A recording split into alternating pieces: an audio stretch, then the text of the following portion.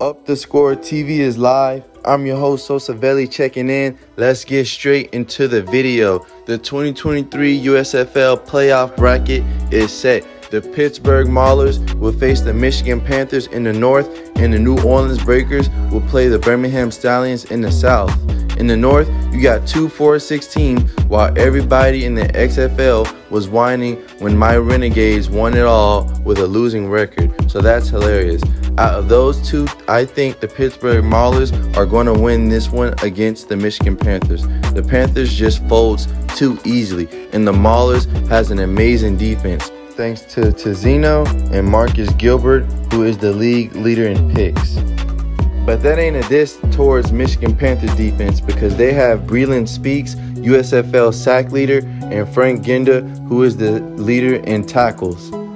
The Maulers won both encounters against the Panthers this season, with Pittsburgh ending the season with 2 consecutive W's. I definitely think they can do 3 in a row, but we will see if the Panthers finally caught on or not. But I doubt it though. While in the South, I think you have a 100% more interesting matchup. You have the Birmingham Stallions versus the New Orleans Breakers. The Stallions finished the season 8-2, while the Breakers finished the season 7-3.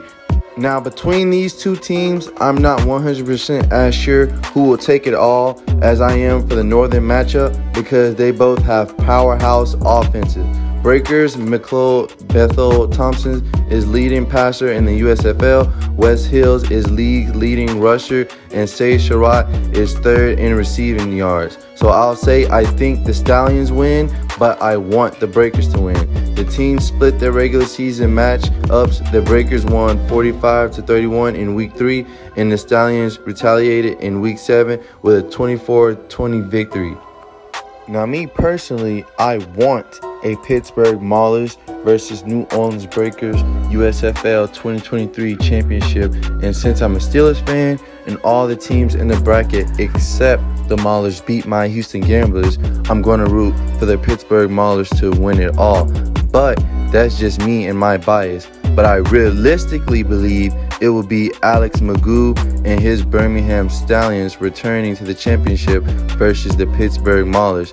And if that happens, I think the Stallions would crush the Pittsburgh Maulers, and nobody wants to see the Stallions go 2 for 2 in the USFL championship. So let's hope the Stallions either don't make it or don't win. Fingers crossed, fingers crossed, fingers crossed. That would be a terrible start to this new era of the USFL. Alright, y'all, what did y'all think about this playoff bracket? Did your team make the playoffs? Who do you think will be the final matchup? And who do you think will win the USFL 2023 championship?